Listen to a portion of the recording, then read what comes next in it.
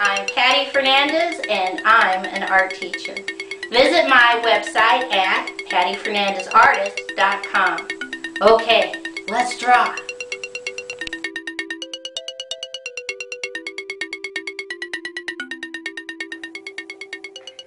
Today's project is how to draw an Inuit Arctic domed snow house. I take two fingers right here in the center and I put a dot. And from that dot I'm going to draw a straight line up, curved line over, straight line down, and leave it floating. I come back to my dot and I draw a little straight line out, straight line up, curved line over, straight line down, little straight line, connect. I come right back here on the left hand side with this corner and I draw a straight diagonal up, connect. I come back up here on the top and I'm going to mimic this line. I'm going to draw a curved line out, straight line down, little straight line, connect. Inside this space I'm going to put little straight lines. And when we start talking about this snow house, I'll go through all the labeling. I come right back up here to the top and I'm going to draw a curved line out, curved line down, straight line, and leave it floating. I come up here on the top and I draw curved line, connect. Come down a bit, curved line, connect, curved line, connect, curved line, connect, curved line, connect, and now a kind of wavy curved line, connect. I'm going to draw slightly wavy line on the right, slightly wavy line down below on the left, slightly wavy line right here again on the right. I come back inside this space and now I'm going to draw straight lines going down, straight lines going down, straight lines going down, all the way over. These represent blocks of snow. Blocks of snow. Not ice, snow. Snow is compressed and gives you way better insulation. So this is compressed snow. Alright. Over here on the upper left I put a dot and I draw a little curved line down, curved line out, in, down, up, and leave it floating. Come back to the dot, curved line up, down, out, up, connect. I'm going to put little tiny straight lines every once in a while going around and little tiny straight lines going inside, and we'll label all this. Right here I'm going to put a curved line and a baby triangle. Okay? I come up to this space and I'm going to draw a curved line, curved line, curved line. I do an overlap, curved line, curved line, curved line, curved line.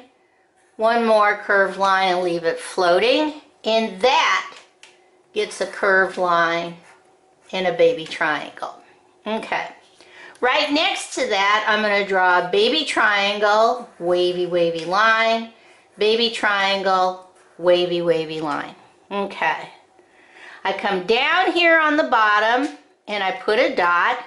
And from that dot, I'm going to draw a spiral, bring it up, and put a baby triangle. Okay, let's see, is that everything? I think it is. Okay, we are going to now label this. This right here is an animal skin, and that is the door cover right here. This space right here is the ventilation hole. Ventilation hole, like a chimney. And this is for the smoke from inside to escape. The wavy lines and the baby triangles represents heat rises. And because the heat rises up inside the snow dome, people could sleep towards the top and stay warm. Towards the top, sleep towards the top, and that's because heat rises from the fire that they have going on in there. The upper portions would therefore stay warm. So you could have a blizzard going on outside and you could still stay pretty warm inside your snow house. Okay, snow is a great insulation. That means it keeps out the cold, keeps in the heat. Not ice, snow. Big difference. Snow can maintain a comfortable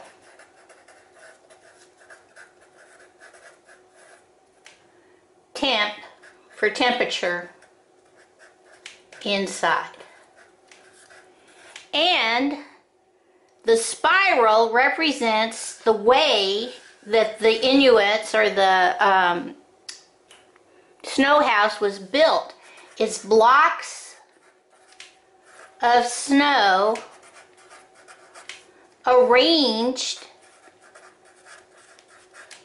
in a spiral. I know this is a lot to write, but I could not believe how intense a domed snow house really is. I'm going to write here the tribe that they always refer as Inuit Arctic, because these show up way up north. Arctic. Domed snow house. 2 words. Snow house. Alright, let's see how we're going to color this in. Okay, this project doesn't have too much to color in because the snow is white, the environment is white, but your little animal skin, that should be gray. That's going to keep out the wind and everything from blowing. Then we do have all these important labels, so all of these baby triangles we should do red. So go through and get those all done. And I thought this was very interesting in the way that they built the domes. They end up doing a spiral as far as a configuration. Last, so it's not totally boring, I just took my blue, and if I had a line, I put a little bit of blue so the whole thing doesn't look too boring. Okay, let's see what this looks like all colored in. Okay, here is my Inuit Arctic domed snow house all colored in. I cannot believe how much information is labeled on this one structure, and I think it's also amazing that it reinforces wherever you are with whatever materials you have available, you can make a shelter. Okay, bye-bye.